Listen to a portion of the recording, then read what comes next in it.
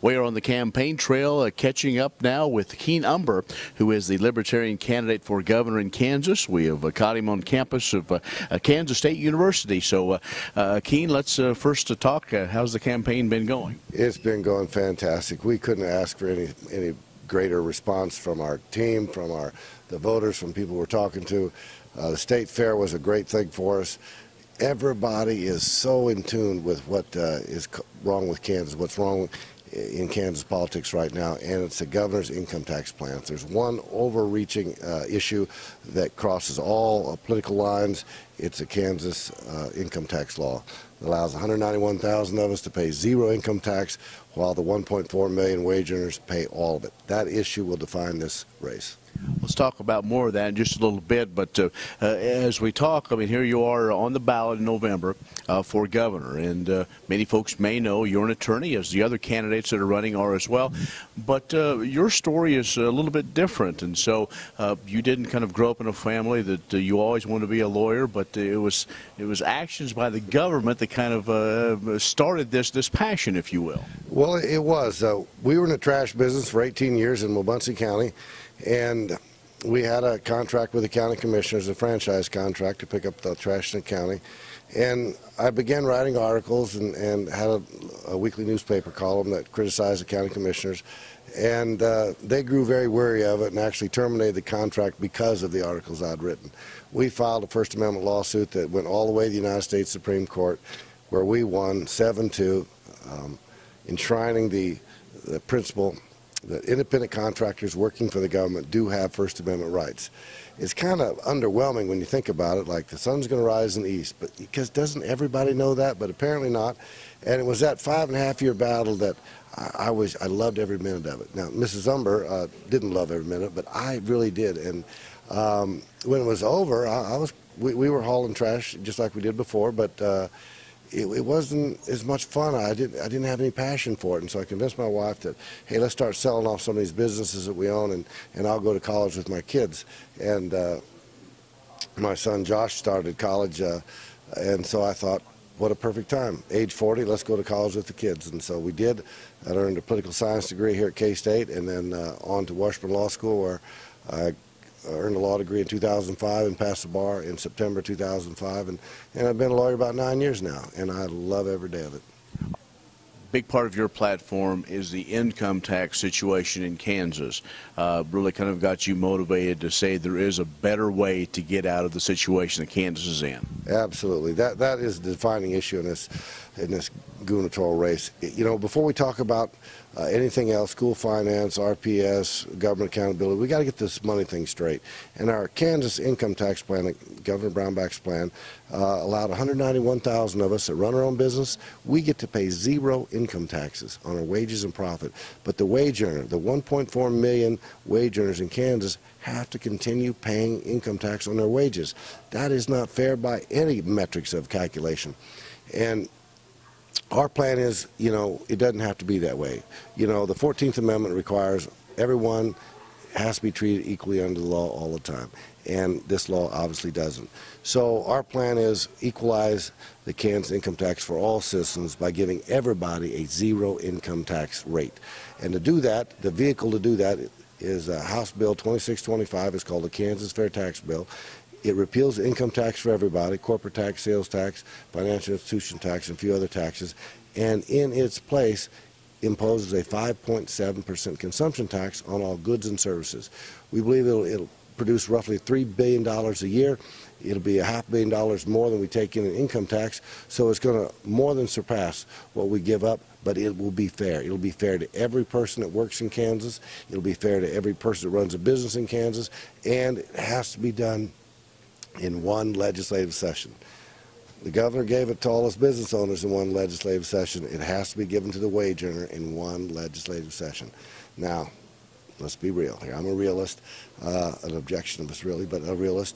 And I'm elected governor January 12, 2015. The legislature's not going to say, oh, Umbehr, you are so right. We were so misguided when we passed this Brownback tax plan. Sure, we're going to pass the Kansas fair tax. They're not going to do that. I have no illusions that they're going to do that. So it's time to put your principles where they're at risk. I cannot allow 1.4 million people to become the tax slaves of the Kansas legislature. So my message to the legislature at the State of the State address is, you fix this income tax law first. First bill out of the box. You put that on my desk and I'll sign it.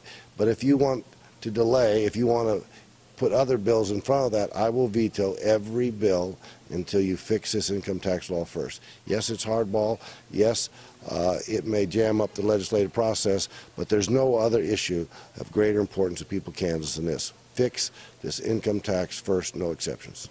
We're talking with Umbehr, who is the Libertarian candidate for governor in the state of Kansas. Well, as you talk to folks and probably talk with your competitors in either debates or discussions, sounds like you're a one-issue candidate. Does that create issues, or do you have other opinions of things? Oh, I'm a lawyer, you know. I have lots of opinions. You have 4 lawyers in the room, you got 5 opinions. So, yeah, there are other issues. School finance is a big one. And the renewable portfolio standards, another big one. Kansas water out in western Kansas, our ag economy, another big one. Our Kansas economy as a whole, huge issue. You know, government accountability and transparency, another big issue. Yeah, all those are, you know, you start work with your top one, and then these are ones that come. I have about 5 second-tier issues.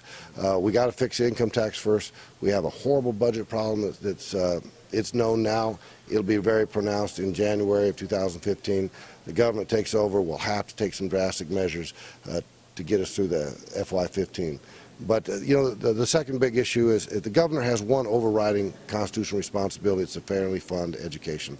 Now, how do we do that in all 105 counties or all 286 school districts? And you've heard Governor Brownback and Mr. Davis argue back and forth whether he's raised it or lowered it or added money or biggest cuts. You know, really it doesn't make any difference what number we put in there. Currently we make the base state aid is around $4,400. If we increase it to $5,000, everybody would be happy, but that's not the issue. The issue is it's the local school boards makes that decision on how much money is going to be put into teacher salaries and how much money is going to be put in the classrooms, and we cannot take that local control away from them. And I don't believe it's fair to, you know, rob from Peter to pay Paul, take out of Johnson County, and the other counties have done very well for themselves, and try to spread it out across all the other 285 school districts under some equalization.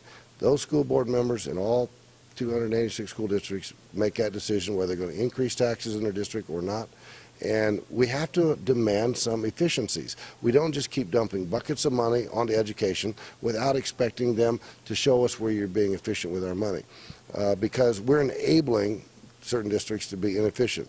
There are some school districts that get to a point where, due to the number of students they have, it becomes very, very expensively. Those school districts that are much larger, just by economy of scale, can do the same job much cheaper. I'm not saying reorganization or consolidate. That has to be a decision each board member, each district has to make.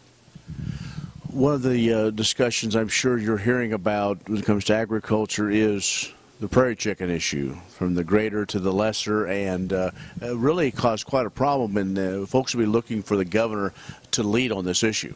Well, yeah, exactly right. I'm a constitutionalist first and foremost, and so we look at our Constitution and see what we can do and what we can't do. And the 10th Amendment is not a dead amendment. You know, I went to law school, they said the 10th Amendment is dead. It's not dead. You know, that is our state sovereignty protection. The rights and duties given to the federal government are limited in number, in scope, and the rest of them are given to the states. What we do with our chicken out here is our business. The EPA has no way to play that, enforce those rules upon us, having us have offsets, and by offsets if we want to build a lean-to on to a barn or another grain elevator or grain bin.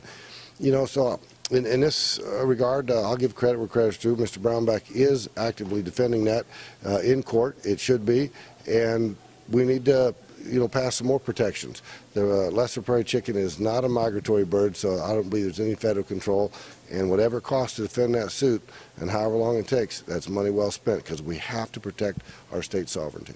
Water, the governor right now is working on a water plan or a water vision. Others in the past have, and obviously when you talk a lot of western Kansas especially, water is one of those key issues.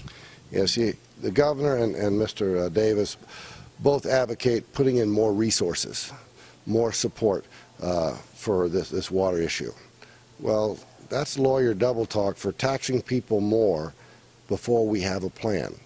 Now, we have the 50-year water vision, which is just kind of one of the possibilities of what we could do. But I advocate doing nothing at this point in terms of mandating any kind of conservation or eminent domaining senior water rights or vested water rights. We need to do nothing until we have a plan. You know, it's a 5-state solution: Kansas, Nebraska, Colorado, Texas, Oklahoma. We have to have an agreement with the other states to do the same thing, because it makes no sense at all for us to pass a law that destroys our ag economy out in western Kansas if the other 4 states aren't going to do the same. So right now we don't have a plan, so right now I absolutely oppose taxing Kansas property owners to develop a plan that they don't even know what the elements of that plan is. Well, as we wrap this up, let's talk about an issue that will have to be faced by the governor and our friends to the west, what they've done with the marijuana issue. We're seeing some concern by law enforcement in the west. Let me talk about that issue. Well, the legalization of marijuana kind of comes in 2 parts. You have the medical use marijuana and the recreational use marijuana. As a criminal defense attorney, I defend so many clients in drug cases, and it is a gateway for many. And I don't see any kind of legislation coming in Kansas that would ever legalize it for recreational use. The marijuana legislation has a lot of moving parts to it, and so we're not there yet. It's not an issue yet, but medical use marijuana is. We've had Senate Bill 9 in the Senate for several years now. It's never gotten a hearing. But this year, 2015, I believe it's going to get a hearing. They took a poll last fall. 70% of our senior citizens believe there should be an option for the doctor to prescribe it. So if a medical use marijuana bill came across my desk, I would sign the bill, because nobody, no state agency, no state law should get between me and my doctor. You know, if he prescribes and he's going to supervise it, then that ought to be an option. So, but we're just not there yet for recreational use. Let Colorado, let Washington, Alaska, Oregon both have it on their ballots for this November. Let's watch some of these other states. Let's collect the data, and let's see what kind of social problem is connected to the tremendous economic benefits that they're claiming. Let's get a year or 2 years worth of data before we jump in. All right, Keith, thanks a lot for your time. Good luck on the trail. Well, thank you very much for having me. If you want to check more out about me, go to www.keenforkansas.com or join us on Facebook.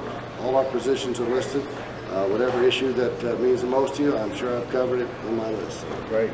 All right. Keith Umbehr, who is the Libertarian candidate for governor in Kansas, has joined us on the road in Manhattan for AgView. I'm Ken Rahjes.